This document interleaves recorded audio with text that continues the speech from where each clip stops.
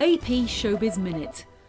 Former President Barack Obama told Prince Harry in an interview that he felt serene the day he left the White House, despite the sense that much important work remained unfinished. Obama said it was hugely liberating to be able to set his own agenda now. He spoke with Harry in the Prince's capacity as guest editor of a BBC News programme. Obama said it was his first interview since leaving the presidency. Model Chrissy Teigen kept Twitter alerted on how a plane heading from Los Angeles to Tokyo turned back because an unauthorised person was on board. Teigen, who was on the plane, tweeted that the flight made a U-turn about 4 hours into the 11-hour journey.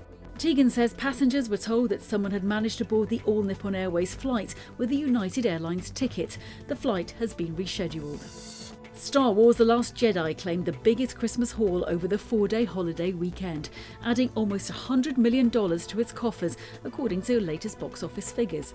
4 new releases couldn't catch the intergalactic juggernaut.